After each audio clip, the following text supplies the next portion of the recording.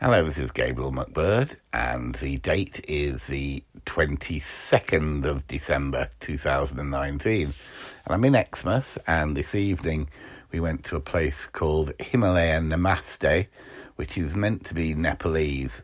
I don't know how authentic it really is. I have my doubts, but the food was pretty nice anyway. If you just treated it as, an ordinary curry house, and the staff were extremely helpful. So there was Martin, Debbie, Roy, me out, and we looked at the menu beforehand, so had a reasonable idea what we wanted. Got in there, and the staff, came up to us straight away. And the place was quite busy, but they sat us down, took our drinks order, and then came and took the food order.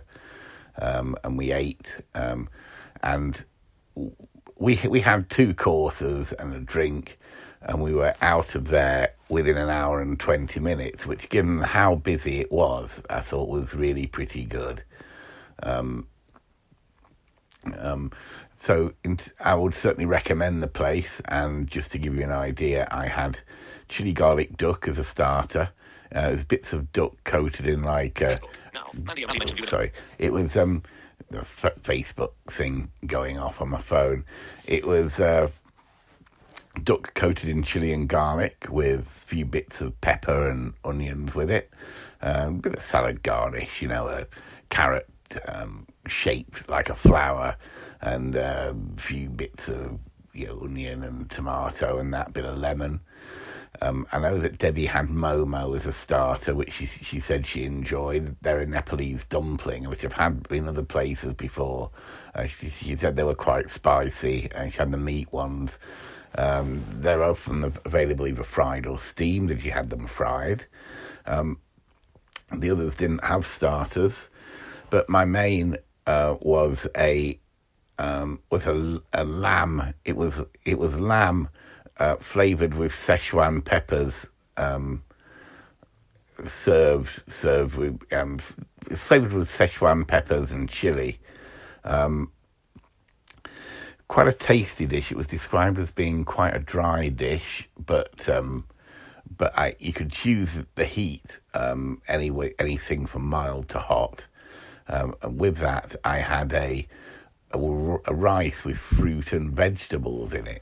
It was mainly vegetables, just a few little bits of fruit, just to give it a slight sweetness. And I actually quite liked it. There was plenty of it. In terms of heat, the dish was probably the hot end of Madras, I would say, between Madras and Vindaloo. So it was quite spicy, but if you weren't used to hot curries, it would probably be too much. But as I am used to them, it was nice and hot with it without being overkill. Despite the description of the dish being dry, it wasn't particularly dry at all. The staff were really helpful because they offered to put the food. I asked if they could put the food on my plate. And there was no problem with them doing that at all. I explained that, it's difficult with hot dishes and didn't want to spill any of it. But they were really helpful. Just had a pint of Cobra, really, to drink. And the others, and I'm trying to remember what the others had. Martin had a fish masala, which claimed to be Devon's favourite fish masala. Well, he certainly said it was very tasty. Roy had a chicken 65 medium strength. Now, the chicken 65 I've come across is battered. Little bits of chicken with batter on. I've not come across. I'll have to look on the menu and see if I can find a description for that. It's normally a South Indian thing, and no one seems to quite know why it's called chicken 65, although it is quite famous. Debbie had effectively a mixed grill. It had, I think it had sort of chicken tikka, lamb tikka, a chop, and that kind of chicken tikka, lamb tikka, chop, and maybe some tandoori chicken. It came with naan bread and a curry sauce. She didn't really want the curry sauce, but I think Roy had that instead.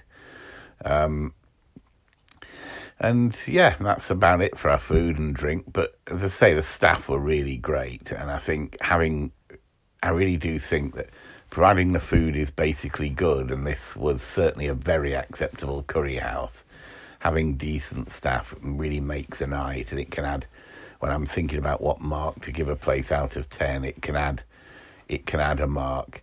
So normally I would have given it 7 as being a good, on the good side of average curry. But I'm going to give it an 8 just because of the quality of service we got from the staff.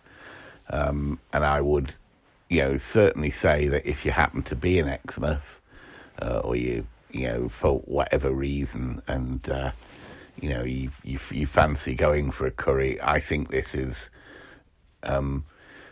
is really quite a good one to go to.